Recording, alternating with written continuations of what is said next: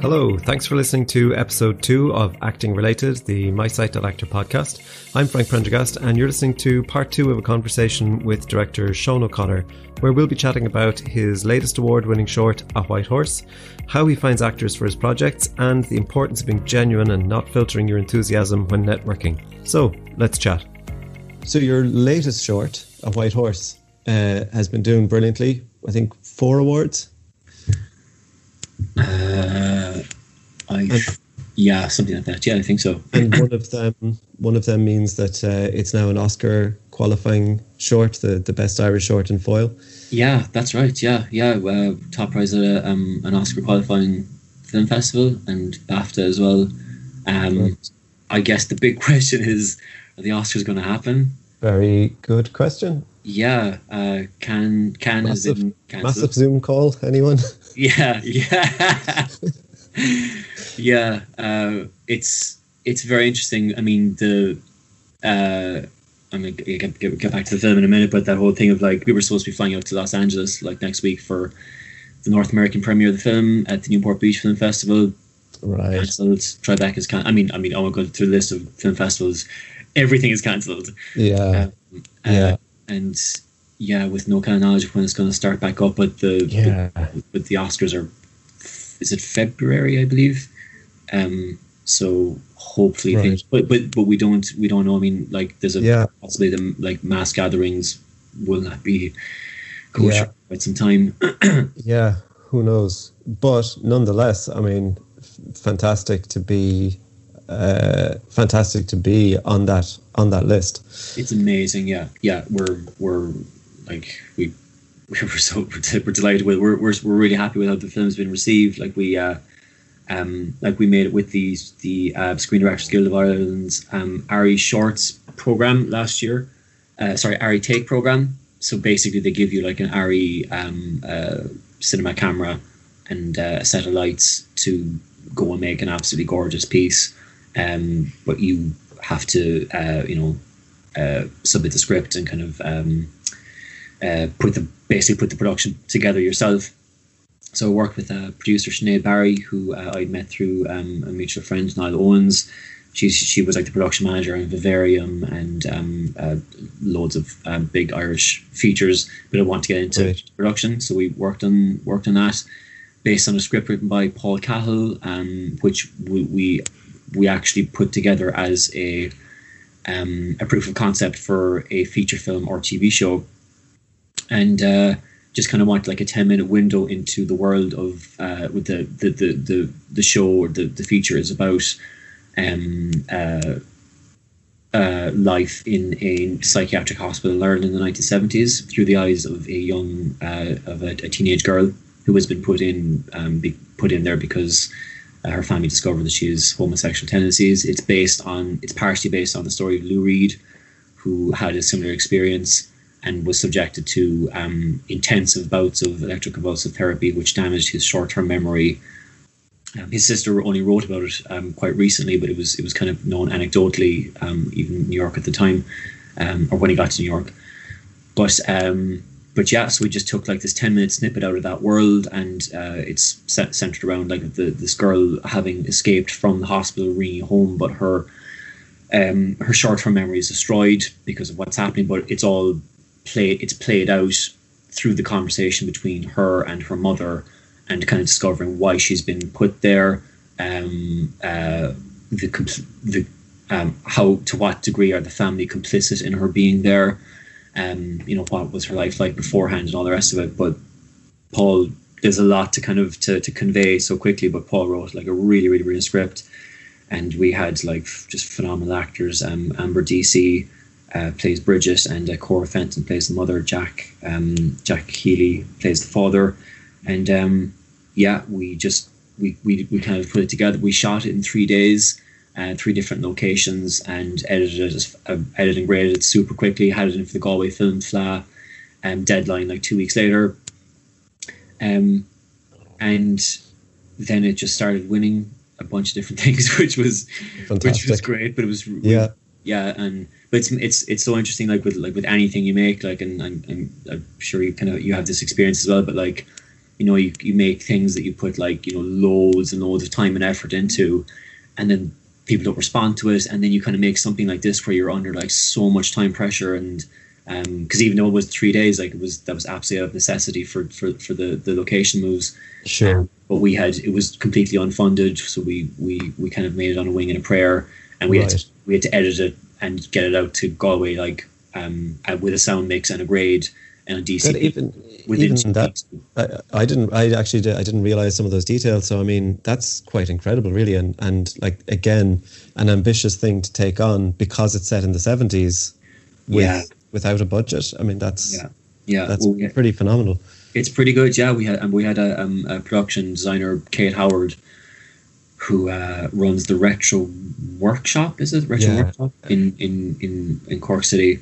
And she basically, like, it was what she did for the budget was miraculous. Like, and she found us a house that looked like it hadn't been touched since the 1970s, but was upkept very well. Guy named Donncha O'Brien, absolutely lovely guy, that let us have the house for the day. But yeah, and there's something so edifying about, making, as you were saying, it's making things like with your friends and colleagues, and being under creative pressure with strict time and budgetary parameters, and it's so lovely to have it be received well, and pick up awards, and but it was great. But it's all the subject matter is so dark. It's so intense. I'm not sure it's something I would have been able to tackle in terms of the working with the actors until now. Right. Certainly, because I had done like loads of comedies and loads of kind of short sketches and things like that, to do something with this level of kind of emotional intensity. I felt that because of this, turned to an ad for Tom Kibbe, because of what I learned in the class, like I had that vocabulary, and I had that kind of, I didn't feel like I needed to shy away from, like, asking actors to go to certain places, and then to go darker if you need to do that. So it was great, and a great confidence boost as well for myself and for Paul as well, the writer. It's, I mean, you kind of think that awards and stuff don't matter, like, and ultimately they don't, like, but it's lovely to absolutely approval, or the recognition, to make something that's that gets appreciated like that is it's lovely thing to have. You had worked with Jack Healy before. Had you worked with Cora before? Yes, Cora was in Mary. Cora was in the previous. Yes, of course. Yeah. I'm curious about how you. So sorry, I was going to say, how did you find Amber Deasy? Because she gives a beautiful performance in it, by the way. But you hadn't worked with Amber before, I don't think, had you? No, we did. Oh yeah, the other thing I did in the meantime was I directed a play. Yes, of course. Primal. Yeah. Brilliant writer, Kieran Collins, and that was another fantastic experience. 2 weeks of intense rehearsal with actors, fine-tuning performances, and but it was really wonderful. But it was when we're in the rehearsals for that we found out that we had gotten the SDGI thing, so we had to cast it quite quickly. But it was actually Katrina Foley at the Cork Arts Theatre who I asked, because I said I don't know actors around that age, because she's Bridget's a teenage girl, and she just gave me a list of different possibilities. I looked through them. I contacted pretty much all of them, asked them to send on show reels and CVs and such. Right. And then we set up auditions in the same place that we were doing the rehearsals for the stage play, and we just went in, and I just set up a camera, and I went through, because the film is basically, well, like kind of 3/4 of it is one scene, it's one conversation, So I was able to kind of like go through the conversation, record it, and I play the part of the mother, and do two or three takes of it, and see to what degree the actor takes direction. But yeah, it's interesting though, because like usually pretty quickly you can kind of get a sense of, like, for something like this anyway, where there's quite a specific kind of emotional tone that needs to be hit, and also like the character, she needs to be kind of confused, like, and upset, like, and you should be able to get to that, like, by the kind of by the second or the third take, and if it's not there by then, it's probably not the right actor for it, like, but yeah, we went through, I think we probably did like 7 or 8 different auditions, and then we found Amber, and she was just like brilliant, and just responded so well to direction, and but she was in the School of Music at the time, doing the I don't know, the theatre degree, I guess. Drama. Yeah. So she had that thing of being able to, that theatrical thing of like really being able to kind of like project herself, like, and be a huge presence, like. But also when I was saying to her, like, you cannot go like small enough with the performance, because we will be right up in your face, like. Right. And, so it's kind of conveying that, like, it's like every little, like every kind of snatch of breath that you take, every glance you make, because you're feeling nervous, like, we'll pick up everything, we'll pick up all of that, like, you don't need to project, you don't need to. But she responded to that immediately, and right. And then you're kind of, okay, well, she I know, but she had the performance in her, like, immediately. That was obvious, but it was just kind of like funneling it down to a non-theatrical thing. But she was able to do that like 100% as well. She was amazing. Like, yeah, it's a really lovely performance. Yeah. And so that was kind of a very specific route to find, I guess, an actor within a very specific age bracket. Yeah. What's your normal casting process, or even like, how do you discover actors in general? So in the past, what I would have done, I mean, back when I was doing stuff with Ty Hickey and Cahoots, we were, I mean, I guess it was very lucky that, like, Ty, with whom I made like loads of short films and sketches and stuff, he would have had a background in theatre, so he was often basically like the casting director on the older stuff, like, so he would have known immediately. He was like, okay, this person will work for it. Right. I believe is like correct, like, so. So I still have that pool of people to draw on, and I do have a tendency to work with people again and again. I find if someone's kind of right for a role and they're, a good presence on set and they're enjoyable to work with, like, then, sure, why wouldn't you? Like, even Cora, Cora's last 2 films, like, and she plays a comedic role in Mary, and she's brilliant. Like, she's one of the best things in the film. Like, and then in A Wild Horse, she plays a mother who has basically abandoned her daughter to a psychiatric institution, possibly for life. It is the opposite of a comedic role, and she knocks it park, like, absolutely. But I guess it's just that thing of seeing, kind of having, I guess knowing that an actor can do it, like, and that they have that they have that ability, but for somebody of Cora or Amber's quality, it's quite palpable immediately. But now, working with like people like Sinead, or people with people who would have had experience in the past, like casting directors, like, and it's like, okay, it's a much wider net, and you're looking at a lot of different potential options for it. I do have a folder on my computer that, like, every single actor who has ever contacted me over the last 10 years, or I've spoken to or met at film festivals or whatever, I'll be like, send me your show reel, send me your CV, and I put it in this folder, and then when I'm working on a new project, I will go through each one of those and and think, okay, is this person potentially right for it? You know? Sure. Yeah. So do you get approached directly, like out of the blue, as it were, by actors? Yeah, for sure. And brilliant. I think that's great. I mean, I remember reading ages ago.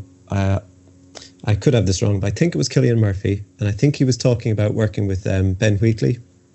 Oh yeah. And he was just saying, he reached out to him and he just said, "I'd love to work with you." And he was saying, that I can't remember what it was that had clicked with him, but he was just saying that, like, I think he read something somewhere else, some other actor who had done something similar, and it was a real eye opener for him. And he was like, "Oh, I can just contact people and say I'd love to work with you. That's genius. Why didn't I think of that?" And he did. And I think was it Free Fire? Was that? Yeah, I haven't seen that. I actually haven't seen that one either. Okay. But yeah, so I think that's. I guess I'm glad to hear that people reach out to you and just say, I'd love to work with you. Oh my God, absolutely. But I mean, it's just like at film festivals. Like, I mean, I meet like producers or directors of photography or composers or whatever. Like, and like if I know their stuff and I like their stuff, like if I don't go up to them and tell them I'm a fan and I would like to work with you someday, then what's the point in going to the film festival? Like this, and it's an industry where people respond to that kind of it's the cliche of like kind of like mingling at film festivals or like bring loads of business cards, but like this is how it works. Like the guy who shot a White Horse, his name is Jas Foley. He's a phenomenal director of photography, absolutely brilliant. And I met him at a networking thing in Dublin probably 4 years ago at this stage, and I took his card and he took my card and we went our separate ways. We met probably 50 other people that night or whatever, and then I bumped into him at I think it was Fastnet maybe 2 years later or something, and we recognized each other. We got chatting. I'd seen his stuff on his website because I checked out the card. Then we bumped each other at the Cork Film Festival, and we just ended up kind of having pints and we hadn't worked together at all at this stage, but he had been familiar with my work in the meantime. I was familiar with his work, and then we just kind of said, like, look, the next thing we work on, we'll just work together. Like, sure, brilliant. Yeah. And I think that's a really good point as well. Like the timeline that you've just outlined there, like it happens over years, and I think that the problem with the whole kind of networking vibe is, like, I think that is the perfect example of how it all works and how you meet someone. And like I met Jas at Fastnet a couple of years ago as well, and you can just tell, oh, this is somebody that I would like to work with. Like you can tell that there's but I think then the problem happens when people think that it's an immediate thing. And then there's a sense of urgency or a sense of desperation about the whole thing. And that's where the whole having all the millions of business cards and that's where it all goes wrong, basically. Whereas if you take if it's the kind of the long game and it's like, well, who do I get on with here? And who would I actually love to work with at some point in the maybe even distant future? That's when it all kind of makes sense. Yeah, absolutely. I mean, and it's just having that thing of, I think this kind of like that basic thing of like, we're all doing this because like we love what we do, and we like I love movies, I love films. I watched a BBC thing from the 1970s the other night called Penda's Fen, that was this folk horror thing we've been to watch for years, and there's like editing techniques in it that I'm like, God damn, that's so clever, like in these cuts to silence where they're so kind of like jarring, and I'm like, can I use that in this, and then I know there's people who there's like friends of mine who I've met through film festivals who are into that specific genre of like Wicker Man era British folk horror, and I think that like when you're at film fest or when you're at festivals, I mean, speaking specifically of film, like with the same for theatre or whatever, like that, like it doesn't benefit you to kind of rein in that enthusiasm about anything, and in fact, like it's like this. I mean, and I've at times I've met people who are like directors or whatever who are like at the top of their like Irish directors at the top of their game, like Oscar nominated or whatever, and it's just like if you can kind of if you can bypass the kind of the starstruck thing and go straight to like, oh my God, I loved your film, like, and there's a kind of that kind of human connection thing is it kind of bypasses everything else, like, you know, but that should be, but that and just that as you said, that shared enthusiasm for film. Totally. Like this, I mean, I can't shut up about film when I start talking about it, like, you know, and that's, but like, that's not a bad thing, like, you know, I shouldn't, like, if I get into a conversation with like, you know, again, people at the very, very top of their game, like, I shouldn't need to rein that in, and it's not going to help me to do that either, like, you know. But yeah, that's and those are the people who are the most fun to meet at like festivals and such, like, and even with actors, it's you know, it's the people you meet who are like they've watched loads of films, like, and I mean, if someone has watched a film that I've made, like, it makes my day, like, you know. Someone said like, oh geez, I saw your film at Galway, I loved it. I'm like, that'll like knock me over with a feather. I love that, like, you know. But cool. and it shows a kind of a I guess a passion, like, and a kind of and an engagement with the industry. It's, you know, it's not just somebody who's kind of like going around like throwing out business cards because they decided to pick up a camera, or they decided to be an actor that week or whatever, and that's fine too, like, and that happens, like, but it's much more fun and engaging when it's a real, like, kind of human, when it's a conversation. It's a chat, like, it's a chat. It's a chat, like, exactly. Well, I think that's a brilliant note to end on.